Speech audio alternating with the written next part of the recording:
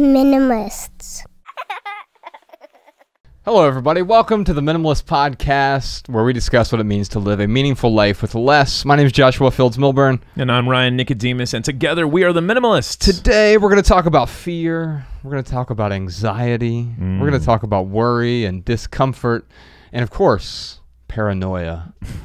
Comes along with it all. Well, who better to have in here to talk about paranoia than someone who made an entire album about paranoia? A truly outstanding album, by the way. Lee DeWyze is here. Thank you. Lee, thank you for being here. Yeah, man, I'm a fan of your show, and I like how you guys just get into stuff, and you know, it's my vibe for sure. So, well, you know, we are both big fans of your music. I didn't know a whole lot about you until I started preparing for this episode.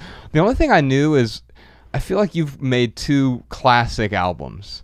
And I don't use that word lightly. Like, I feel like you've made you've made quite a few albums, and I'm a fan of your music. But you have your Frames and Paranoia, and we're here today to celebrate a new EP that you have, Castles. Yeah, I just put out a new EP, Castles, a week ago or so, and yeah, it's each album is definitely I write different stages of your life, different things going on. You want to make different music. I try not to get too boring for myself. I try to change it up as much as I can, but Paranoia was definitely one of those albums for me where I was in a different place than I can say I was versus the others.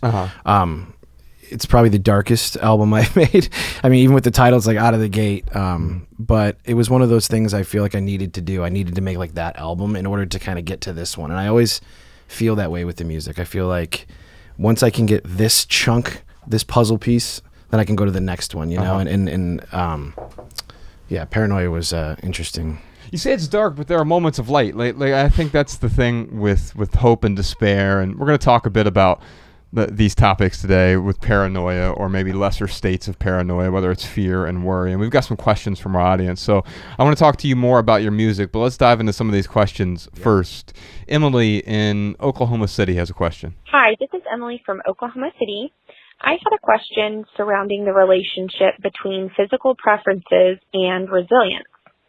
My husband has the mindset that continually disregarding physical preference will build strength and allows you the ability to thrive physically under any circumstance. I was wondering, do you think these two are correlated? And if so, where is the balance between challenging yourself or putting yourself outside of your comfort zone, but also curating a life that is cohesive with your personality and allows you to thrive? Ryan, I don't think I totally understand the question here. I mean, she's asking about physical preferences versus resilience. So when I heard this question, I thought about our trips to the Russian bathhouse. So Josh and I, we go to this place called Voda Spa in West Hollywood, and like they have these crazy hot saunas, 220 degrees sometimes, this cold plunge that can get down to 30 degrees, and it's super uncomfortable. I do not prefer to be in a 220 degree sauna. I don't prefer to be in a 30 degree cold plunge. However, there are an extreme amount of benefits to making yourself uncomfortable in those rooms. And Josh can speak more to those than I can. He's the scientist on the show. Yeah, there are a lot of benefits, but the benefits also come from there is a lot of comfort that sort of surrounds that as well, right? If we stay in a perpetual state of discomfort, that leads to pain. Yep. If we are always comfortable, however, that also leads to a particular kind of pain. Now, Lee, in your music, you write a lot about pain and discomfort and these emotions that we experience. Maybe we could talk a little bit about that. Yeah, I think there's, to what you were saying, I think there's also a difference between when you've put yourself in those positions and when those situations are out of your control.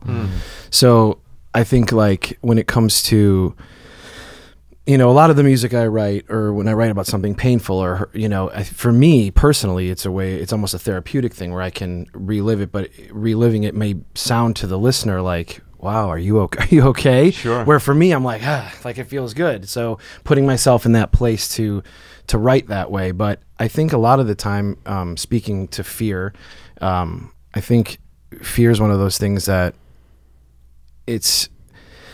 when it's out of your control, it changes like who you are as a person. You know what I mean? So for me, I think that a lot of the songs I write, I'm just trying to relate it back to my music, you're kind of put in a headspace where you might act different than you would normally under regular circumstances, and that's driven by the fear of whatever it may be. So for me, I've had a life, especially the last 15 years, of putting myself into very uncomfortable situations. You know, starting with American Idol is a perfect example of that.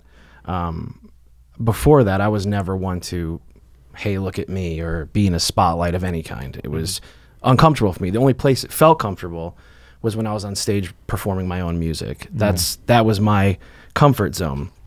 Being on stage, being judged by people, being on stage, being looked at by millions of people, that was very uncomfortable for me. So as much as I enjoyed getting up there and performing, the setting necessarily wasn't the most inviting for me, you know? Right. And also it was different because you accepted it. You're the one who signed up for it, so to speak.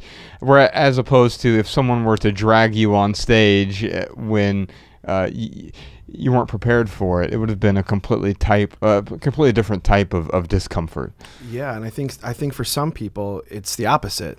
That limelight, that thing is where, you know, they can embrace it. I think it just took me a long time to really embrace that part of it. What I love about it, what I still love about it, is getting up, playing my songs, telling a story through my music. Like, those things I love doing that.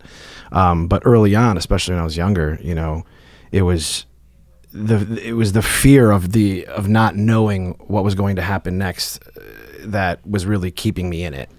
Right. I think the opposite is also true. That there is a certain kind of complacency that comes from comfort. When Ryan and I were back in the corporate world, in fact, there were certain aspects of luxury or comfort. We made really good money in the corporate world. We had, you know, supposedly prestigious job titles, and I never had like this really outstanding life. But it was comfortable enough that I was afraid to make a change, because I knew that when I made a change, there would be some sort of pain associated with that. Oh my God, if I have to walk away from this really good salary or the benefits or the supposed job security. I realized later there's actually no such thing as job security, but in the moment it felt real.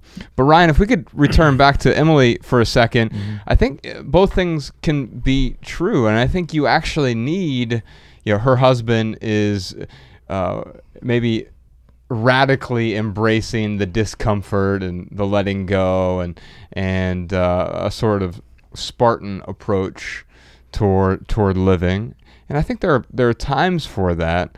However, letting go just for the sake of letting go is also not necessarily beneficial. Yeah, I mean, I think you hit the nail on the head earlier when you said if you're making yourself uncomfortable to a point of pain, and I think that is the key difference between, you know, the preferences versus resilience is, are you doing something that's making you uncomfortable to make you to grow? Because I'm sure it's a lot easier to not write music and to not get on stage. Yeah, I mean, there are times where to get inspired, to be totally honest, and I think this crosses all things. I think whether it be art, any kind of art form, I think you have to kind of sometimes put yourself in a position where you might not be comfortable, because that's where you'll get some of your best stuff. You know, writing, I mean, I oddly enough have a song on Paranoia called Let Go. And that song for me, you know, wasn't an easy song to write, like, emotionally. You know, it's not like something I sat down and said, this is fun.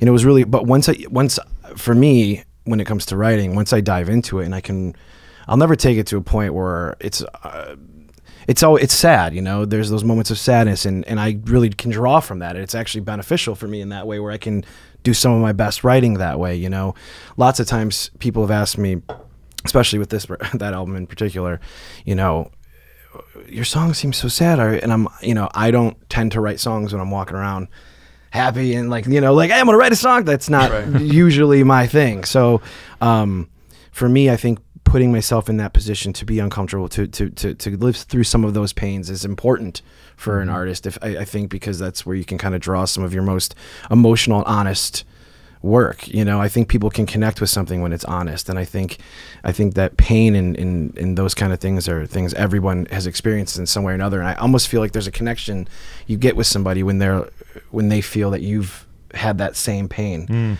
You know, I think lots of times with pain and fear and all of those things, it tends to make you feel alone sometimes. And I think when people can feel like you've experienced it as well, there's almost this connection they feel with you. And I think music's a really good vehicle to like bridge that between like people and those kind of emotions. And I think that's why, you know, my music may resonate with some people. That's why it resonates with me, man. Like, I really enjoy it. So Josh, you mentioned the fear of leaving your job. You weren't scared of the pain. You were scared of the discomfort. And the comfort prevented you from taking a risk to experience that discomfort. Yeah. And ultimately, I mean, initially I was scared of pain because I never really stopped to question. You've got that line in Paranoia, another bad line of questioning, right? Like, and that's the thing that really leads to the fear and what I perceive to be pain, right? Because I thought, like, well, if I leave here, then of course all of the worst things that could ever happen are certainly going to happen. Right. And I didn't even stop to actually ask better questions. Like, and that's the paranoia aspect of it. Because I think fears, you have those fears, and that you can almost make sense of it. Like, I'm afraid because this might happen. But it's once the fear kind of takes over, that's when the paranoia starts to set in. And now all of a sudden, that's when the irrational stuff starts to set in. And you know, you might be afraid, like, let's say to leave your job, but in that moment, it's just, I'm afraid to leave my job because then what'll I do? But then it's, well, then this will happen, then this will happen. And you have all these things, and it kind of takes up a lot of your headspace. And we're often saying this is the worst thing that can happen, but we're not asking ourselves, like, what is the best thing that can happen? Exactly, right. And in some cases, like, the worst thing that can happen is really bad. What's the worst thing that can happen if I jump out of this airplane? Well, I might die. So what should I do? Maybe I should have a parachute, a backup parachute, you know, plan for jumping out of this airplane instead of just, I'm going to jump out. Right. But what's the best thing that can happen in some instances? Well, you know, man, maybe I could start my own business. I can finally write that book I want to write. There are a lot of things I can do. And often, what's the worst thing that can happen? Nothing at all. It's fake fears. It's what our friend Julian Smith calls the flinch. We used to flinch because, you know, a tiger was chasing us, and now we flinch because, oh no, my 401k lost 0.1% last week, and we're panicked about it. And that leads to the paranoia that you're talking about. And so many of these fears are actually irrational fears.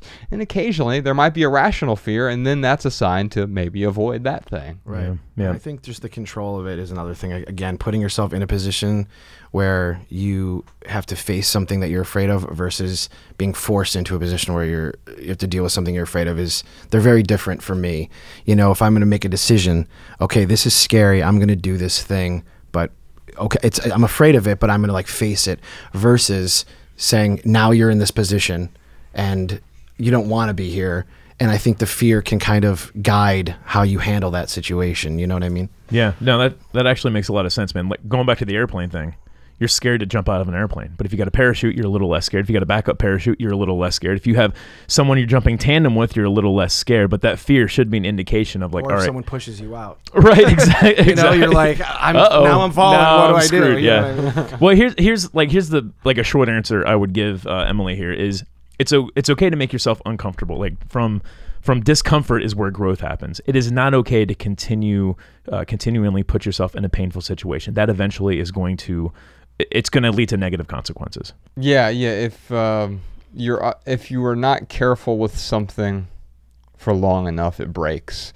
And I think we need to be careful of that as well. So putting yourself in these moments of discomfort, but in a sort of careful way is sounds to me like where you're going. Emily, I'm going to send you a copy of our book, Everything That Remains. It's really the story of us going through a whole lot of discomfort, leaving the corporate world, but much more than that, walking away from a discontented life that was no longer bringing us joy or happiness, or in fact it was leading to this sort of paranoia in a way, like clinging so hard that it was impossible to let go. And really this 5-year journey of being these suit and tie corporate guys to becoming the minimalists. And I think you'll find a lot of value in that book. Sean, if you would send her maybe the audiobook version. If you like our podcast, you'll like the audiobook. Or if you want the book or the ebook, we're happy to send those to you as well.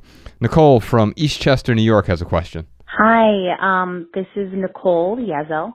I am from Eastchester, New York, A big thank you for all your podcasts as you helped me to downsize my career as an assistant principal back to a teacher. And although I took a tremendous pay cut, I'm gaining a huge amount of time back in my life to spend with my 2 young children, which is something that I desperately needed.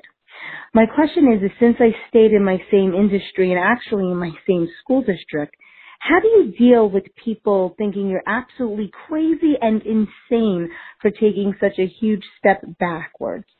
Without getting into a whole long story of your love affair or my love affair with minimalism and simple living. All right, so I'm going to read this thing from Seth Godin real quick because it stood out to me, and then I know Lee has a few things to say about this as well. This is called Offstage. I wonder what Carole King is up to. Did that kid who was in your 3rd grade class 10 years ago get into his first choice of college? How did that couple that had a squabble in your store last week settle their argument? We don't notice people when they're not in front of us. Of the tens of thousands of people, familiar and famous, that we know, we spend precious little time concerned about the ins and outs of their day. And more poignantly, the same is true for the way the world ignores our day-to-day lives as well. Humans' selfish survival instinct is to be aware of whoever is on stage in front of us, and then to move on to the next urgency. I won't read the entire thing. We'll put a link to that in the show notes. But I think one thing that Nicole needs to think about here is most people don't actually care. That's why I bring that up. Like, we often think, like, so many people are concerned about me, what'd she say, taking a step back. Right. But I think most of the time, especially when you're not there in front of them, most people don't really care. It's just the pressure that we've conceived is all a self-conception.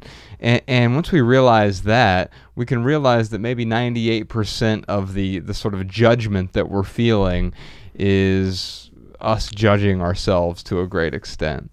Yeah, I think also it comes down to what people on the outside may perceive as like success, or what a step forward would be. Mm-hmm. You know, someone may look at someone that's you know, an actor or a musician and say, you know, why are they doing that? That's a step back. But I think that a step back for someone for themselves might be a step forward, whereas someone on the outside is looking at it as a step backwards. And I think it's very easy to let those outside influences affect what you're doing. Mm-hmm. Where you may say, I'm going to do this thing, and it may, you know, may be different for me. It might be out of my comfort zone. And then if you listen to those kind of outside voices, if you listen to that thing, there is an element of understanding why someone might say that. You know, okay, so looking at it from a different angle, I guess. But for me, at least the way I've always tried to do things is, you know, I have a goal in mind.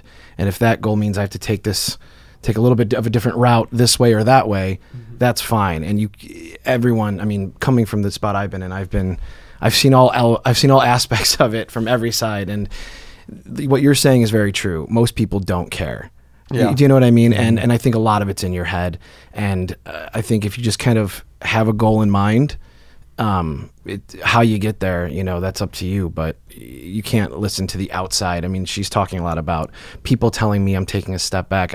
To me, it's almost like irrelevant. Yeah. Well, right. And the reason it's relevant, you know, yeah. I don't. There's a reason it's relevant for her, though, because these are people that she cares about or respects. She works with, to some extent, yeah, and she's forced to spend time with them, but also realizing that the direction they're headed in may not necessarily be the direction you're headed in, and also the things that make them happy or pleased or satisfied or fulfilled are not going to be the same things that make you happy, satisfied, pleased, or fulfilled. And in fact, the things that make them contented with their life may actually get in the way of your own contentment because their recipe is so radically different from yours. And it's the same thing with food. If you enjoy a particular food and someone else doesn't enjoy it, then what, you're not supposed to enjoy it now? Yeah. I wonder how many people are actually coming to Nicole and saying, You've taken a step backwards. You're crazy. I wonder if this is more of an internal thing that's going on with her. Versus feeling like people are thinking that. Yeah, exactly. I mean, and I would say, like, if there are people legitimately coming to her and they're saying, Nicole, what is wrong with you? You've taken a step back. You've taken a huge pay cut. I mean, first and foremost, honestly, I don't think she should care what other people think. But I understand she works with them. I understand that maybe it's a loved one or a friend. Absolutely. So my first piece of advice is, Nicole, I wouldn't pay attention to your haters. If you've got someone who genuinely is concerned about you, then you can very genuinely explain how you got your time back, and now you're able to spend time with your kids. And the pay decrease that you took, the lower position that you took, was much more worth that opportunity cost was worth having more time for your family and for your kids. If you're still, paying the bills and you're getting by in life, then it's okay to be content with that. Unfortunately, there are people out there, though, who aren't going to support you. And even if you say, oh, I did it for my kids, and they might push back and be like, oh, well, if you really cared about your kids, you'd make more money and, be able to send them to a better college. I'm just saying there are people out there like that. And like what you read, you were talking about day to day. Like people don't know the ins and outs and the day to day to what everything is. I think people on the outside have a tendency, no matter what you do, like someone might say to you guys with a podcast, hey, you just go in a room and you do interviews, right? Like they don't understand the levels and the things you have to do in order just to do certain things. For me, music, I mean, the amount of times people have come up to me and said, why haven't you? And it's just, I think that there is an element of, the person that understands your life the best is you. And yes, some people are going to make bad decisions. Some people are going to make better decisions. But there is a learning process to life. It's not like it's just laid out like, here's what you do to get to where you need to go to. And so, especially, again, like for me, I can only speak for myself on this, but for me, I mean, there's been so many times where people have questioned whether what I'm doing is the right way of doing it or the wrong way of doing it. And for me, and by the way, they're going to do that regardless of what decision you make. There are going to be people who say, I can't believe you went on American Idol. And then there are other people saying that was the best decision you could have made, right? Right. And no matter what decision that you make, out of the infinite choices, you can always find someone who can criticize it. Of course. And that's going to happen regardless. The thing that I often you hear a cite, and in fact, it's a line from one of our books, Essential, which I'm going to send a copy to Nicole. It's an essay collection with 150 different essays in it. The line is, judgment is but a mirror that reflects the insecurities of the person who's doing the judging. And ultimately, if someone's saying that is a bad decision, they're saying, Lee, that's a bad decision if I were to make it for me, right?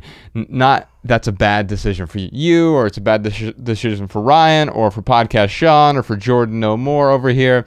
They're saying, I'm projecting what a bad decision is if I were to make that, if I were in your shoes. I think there's a bottom line as well. I think there's like, around all the decisions you make, like for her, it sounds like her kids, like that's her bottom line. Like as long as I could take, for me, it's like the songwriting. That's my bottom line. If at the end of the day, for me, what I try to make sure that is the spine of everything I'm doing is that I can keep the songwriting at the forefront of what I'm doing, and making sure it's honest and making sure it's the kind of music that I want to be making. So there's like decisions around it, but for me, like I always have that to go back to. Do you know what I'm saying? So yes, there might be a decision to make here. I don't know. It's you don't get to know what's going to happen, but I think if you kind of keep that core goal, like at least for me, I feel as long as that's kind of at the forefront of what I'm doing when it comes to music, I feel good about any decisions I'm making, because that's the base of what I'm doing. I love it. Like, Nicole, what is your bottom line? And like, as long as you're aiming towards that, then no one should be able to make you feel guilty about the path that you've taken to get to that bottom line. I totally agree. Like you mentioned earlier about the path, you might have to veer off a little bit. Someone else is looking at it like, oh, Lee's veering off his path a little bit, but you're like, no, I'm actually getting towards what I want to get to my bottom line. Yeah, and once you figure that out, it helps you realize you don't have to explain yourself to every person and every decision that you make. Right. You're not forced to explain yourself. And by the way, the people who really care about you, they don't require an explanation for every action that you take, especially if they feel good about you and the decisions you make. They may not agree with, oh my gosh, I can't believe you took a step backward at work, because again, that's their thought. You simply know that you took a step forward in your life by simply changing your position. Yeah, I think if anyone wants to get over criticism, they should start a blog write an album, like get in the public eye, because you get so much criticism when you put yourself in the public eye. Like you've got to get used to it. Yeah, you start developing calluses. And that's an interesting thing, because you've heard a lot of people say, if you're going to be in the public eye, you're asking for it, right? You're asking for it. Yeah. And I think it's just something that it does come with the territory. When you're in the public eye, of course people are going to critique you and judge you and look at what you're doing and say what they think they like or what they don't like. But I think an important part is having people around you that you trust. Yeah. And trusting the people that you've put around you. Like there's two pieces to that. Because for me, through my experience and my, path, it really it's so much easier to make what you may say are the right decisions, or, feel good about what you're doing when you have people around you that trust you, and then that you trust, because I think those are the people that are going to be the most honest with you. For instance, person, X over here who might say, I don't know if that's I don't value it less, but if someone that I have a trust and a bond with is like saying the same thing, I might look at it a little closer. So I just think that it's a way of keeping yourself honest and keeping, kind of your focus in line. But I just think that the kind of support team you have around you, the people you have around you, understanding your goals, understanding what it is that you want, also helps in the decision-making process when it comes to certain things in your career or your life. You know? That's why I got Josh in my life. Well, he lets me know when I have crazy ideas. But we also provide solutions for each other. That's the difference between criticism and feedback. Criticism highlights a problem, feedback highlights a solution. And my guess is, if these people are coming to Nicole and telling her, I can't believe you did that, they're giving her criticism. Right. They're throwing problems her way without a solution that, by the way, is applicable to her life and her circumstance. Nicole, enjoy that copy of Essential. If you want the audiobook, it's our longest audiobook. I think it's over 6 hours. Or if you want the book or the ebook, we'll send you a copy of that as well. Ryan, what time is it? It's time for our lightning round, where we answer questions from social media. Indeed we do. We are at The Minimalists on Twitter, Instagram, Facebook. Lee, your handles are different on a few platforms here. Yeah, because apparently when I tried to get my own name in certain spots, they're like, that's already taken. So I was like, okay, fair enough. So yeah, it's Twitter, I think, is just at my name, at Lee DeWyze, and Instagram is at Lee DeWyze Official. There we go. And his website is LeeDeWyzeOfficial.com as well. During the lightning round, we try to answer questions with just short, shareable, less than 140 character response. We put the text to these minimal maxims in the show notes, so you can copy and share our pithy answers on social media if you'd like. And now you can find all of our pithy answers in one place, minimalmaxims.com. All right. But we really just ramble on a little bit, and then we squeeze out something. That Sean makes it really nice in post. Pretty. We vibe it out. I'm in. Let's do it. All right. First question is from Nicolette. I have a significant fear of being alone or growing old and being alone. It terrifies me. I'm mostly at home, but go out to run errands every day. I'm currently going through a divorce, which is exacerbating the fear. Any advice to calm my intense fear? I have a few pithy answers, but I really want to hear from Lee on this one, because you write about loneliness and being alone, and that certainly makes it into your songs. So let's see, real quick, short answer for me is comfort provides a fertile environment for fear to grow. That's really the paranoia thing we were talking about earlier, because once you reach a level of certainty where your basic needs are met, but then you don't do anything to put yourself in the discomfort zone, you don't do anything to grow, you start to develop these fears. I'm going to lose what I have, right? And so actually where Nicolette is right now is she's in a place where a lot of things are changing. What I'm trying to warn her against is don't put yourself in a lifetime of discomfort, or of comfort rather. Don't put yourself in a lifetime of comfort going forward, because you're afraid of developing these pains of being alone. And that means you're gonna have to put yourself in some uncomfortable situations where it means going out and meeting people, because I think a little discomfort is sort of the antidote to fear to a great extent. Not a tremendous amount. It's not like, well, I'm afraid to go dancing. Well, then I think you need to tango, or you need to join Dancing with the Stars or something. No, but doing something that's going to make you a little bit uncomfortable is actually going to be the place that's going to quash your fears. And I also thought about this tweet I sent out a few weeks ago. Hate is just fear with fangs. So fear manifests in a bunch of different ways. Sometimes we'll lash out at other people. I hate you, or we see it online all the time with Twitter and Instagram, people commenting on people's stuff. I think quite often we do that. We try to rile other people up, or we troll other people out of our own fear and insecurity to a great extent. Now, Lee, I want to talk to you about just this fear in general, but fear of loneliness or being alone. I think a big part of feeling alone that scares people is isn't necessarily the fear of not having someone there, but it's, being with yourself 24/7 all the time. Like, imagine being with someone that you didn't like all day, every minute of every day by yourself. It would be the worst experience. So I think there's an element of like being alone that's not so much a fear of not having someone else, but it's a fear of having to live with just yourself and not having kind of a balance to that. And I think that, at least for me, I've always kind of viewed it that way. I think some people love being alone.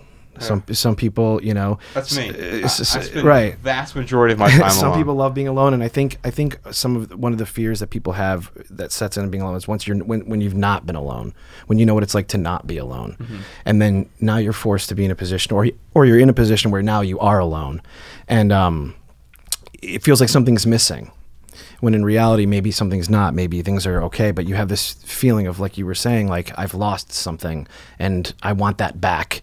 And so the fear is, it's a double-edged thing, because you want to go back out and fill that missing piece, but the last time you had that piece, it was painful and it sucked. But I think there's an element of taking time to reflect on yourself and kind of like, look at yourself when you have those moments of alone. And I think it'll better your chances of getting over the fear of being alone and finding maybe someone else or whatever to fill that void. But, for me, I like being alone, but then I always think I like being alone. And then if I am, I don't enjoy it at all, because I find that sometimes that's when my brain starts to turn and then things, and I think that's where a lot of the fears can come in and a lot of those things. And I think when people are afraid, they can't act irrationally. And like I said, you'll make decisions based on, these false paranoias, these things that aren't real. And so for me, when it comes to like loneliness, and when I write about it, I guess I'm always having this internal conversation with myself. I find when I write, it's always this conversation I'm having with me. And I don't know, I've always found loneliness to be one of those things where you talk to some people and they just love it. I love being alone. I think people like to say they like being alone, and some people really do. But realistically, I think it's, again, just being stuck with yourself all the time is a hard thing to do. Yeah, and so you're really opening my mind up here, because if we're not comfortable with if we don't like the person that we spend the most time with, ourselves, then it is going to be very difficult to spend time with that person alone. I have no problem. I really enjoy being alone. I spend very little time I have a family, and I spend very little time with other people. I have a 6-year-old daughter and a wife, but I've set my life up so that I spend most of my time alone. I think it's because no one likes me as much as I like me. And I say that jokingly, but there is something to be said. I didn't like my former self. I didn't like my 20-something-year-old self very much. And so I compensated by having to spend a lot of time with other people, coworkers, networking buddies, executives, people I didn't really share similar values to, but I was kind of afraid of being with myself and having to confront what's going on in here and up here. And you're forced to deal with those things when you're alone. And we're terrified of that silence and stillness. But once you start to deal with it, once you become the person that you want to become, or you get closer to that, and that's a hard thing to do. Yeah, absolutely. And it continues to change. I'm 38 years old now. I aspire to be my 40-year-old self, right? It's a better version of me, hopefully. And but before, I aspired to be a bunch of other people who weren't me, who didn't share my values, but maybe they had a shiny car or a fancy job title. But that wasn't me. That was someone else's sort of projection of what I should be. Yeah. It's funny, man. Josh has always went and saw movies by himself, and I always thought that was like something that psychopaths did. And we were living in Missoula, Montana, and I was like, why am I uncomfortable with myself? Like, this is really strange that I can't go to a movie by myself. So I actually started going out and doing things by myself to kind of face that discomfort. And I still am an extrovert and love being around people, but I can totally be by myself and be okay. And there's a balance there, right? Like, sometimes I do need to be by myself. Most of the time I need to be with someone else, but sometimes I do need to be by myself. I got a couple pithy answers here. One is giving into fear begets more fear. So if you let full fear rule your life, then you're going to live a fearful life. Yeah. So don't give into it. Consider it. Ask yourself what that fear is doing, but letting it rule your life is not going to be good. The second one I have is fear's worst enemy is confidence. So Nicolette, it sounds like maybe you're lacking a little confidence in developing these relationships. I don't know to the extent of, is it agoraphobic? Is that? Yeah, it means you're afraid to leave the house. Yeah, so I don't know if she's like to that extent an agoraphobic, or if she's just nervous about making new relationships. But what I'll say is, if it is to a point to a disorder, you've got to go find someone who can help you get over a certain disorder. If you're not an agoraphobic and you just don't know how to go out and make new relationships, then you can do things like go to meetup.com. There are a million different groups with a million different interests that you can kind of join and go make some friends and go mingle. But in Infinite Jest, David Foster Wallace's novel, there's a classroom where a teacher is he's really interested in these double binds. So he's teaching a class who are hypothetically agoraphobic, or they're agoraphobes, but they're also kleptomaniacs, and so they have the impulse to get out and steal, but they can't leave the house because they're agoraphobic. And how do you deal with a double bind like this? And one bright kid figures out, spoiler alert, he figures out mail fraud is a way that you can you can take care of both fears here. What a weird way to get Nicolette, to a punchline. Mail fraud is what I'm suggesting to you. No, also understanding yourself. We've talked about that. We have a values worksheet on our website. If you go to theminimalists.com/resources, that should actually be launched by the time this podcast episode comes out. There's a values worksheet there. You print it off. It's 3 pages. It's going to help you better understand what your foundational values are, your structural values, your surface values, and your imaginary values are, so you can get those obstacles out of the way. I think you'll enjoy that. All right, before we get into our added value segment and our listener tips today, it looks like we have a bunch more surprise questions this week. Indeed we do. What are 6 tips for dealing with fear and anxiety? How can we lean into fear to make ourselves more productive? How has consumerism fed and increased fear and paranoia in people today? What do Joshua and Ryan and Lee personally fear? Is fear and paranoia genetic?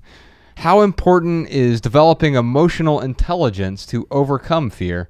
And I think we have about 600,000 more questions for Lee DeWyze. And if you want to hear all that, you can listen to this week's Maximal episode, available exclusively on Patreon. That's right, you're currently listening to our weekly Minimal episode. But each week, Ryan and I and our guests record an entirely different, much longer Maximal episode on the Minimalists private podcast, which gives us the private space we need to talk about topics we don't usually discuss in public. Plus, Patreon is the best way for us to fund this podcast and keep it 100% advertisement free. When you subscribe to the Minimalist private podcast on Patreon, you'll receive a personal link so that our Maximal episodes play in your favorite podcast app. Find all the details and all the good stuff over at theminimalists.com/support. Ryan, what else you got for us this week? Epstein didn't kill himself. Also, here are some voicemail comments and tips from our listeners. Hi, my name is Stefania. I'm calling from St. Paul, Minnesota. I'm calling with a suggestion for your clothing episode. I've been using these socks called Darn Tough. It's a company from Vermont. They guarantee their socks for life. I think all they sell is socks, actually. And while they are a little bit pricey, they do go on sale. And the thought of having socks that will last either my entire life or that will be replaced by the company feels really right, like it's right up my alley. I've had these socks for over a year now, and they look as good as new. I have had to return one pair, and the company had excellent customer service, so I highly recommend them. Hey, Josh. Hey, Ryan. This is in response to your podcast dealing with criticism. There's a quote that I found recently that I've been implementing into my life to really help me. It goes as follows. Treat everyone with politeness, even those who are rude to you, not because they are nice, but because you are. All right, y'all. Thanks again to Lee DeWyze for joining us today. Please check out his new EP. It's called Castles. 3 incredibly beautiful songs wherever you get your music these days, Apple, Spotify, etc., etc. You can find it all there. We'll also put a link to his music in the show notes. If you can see him on tour, please do so. He has an incredible live show. Lee DeWyze official.com is his website. And real quick for right here, right now, here's one thing that's going on in the life of the Minimalists. Ryan, did you know that scrolling is the new smoking? Yeah, dude. All the cool people are doing it. Oh, it's so true. Well, our good friend Dave over at Spire, they've created a bunch of different wallpapers for us. But one of the most popular tweets of mine is scrolling is the new smoking.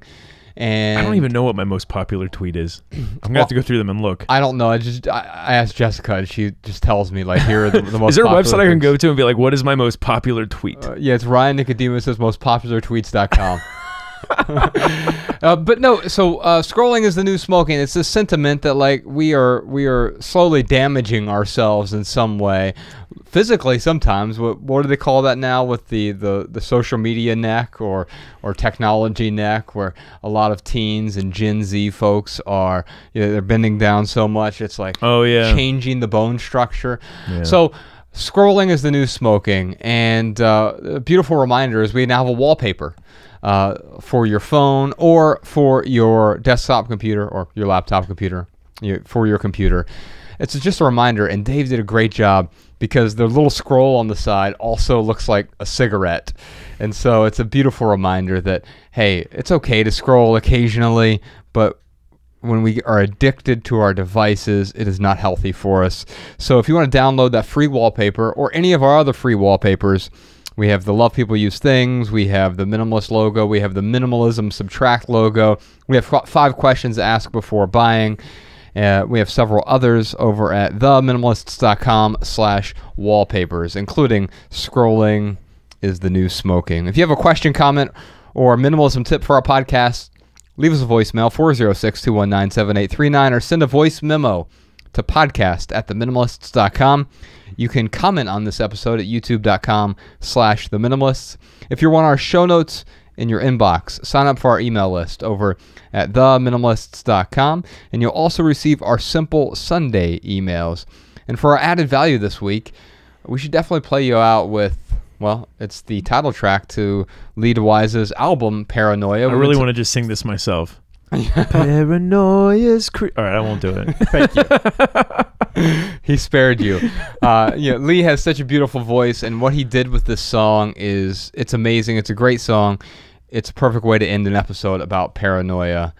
And let's play you out with that. And if you leave here today with one message, we hope it's this: love people and use things, because the opposite never works. Thanks for listening, y'all. We'll see you next time. The Minimalists.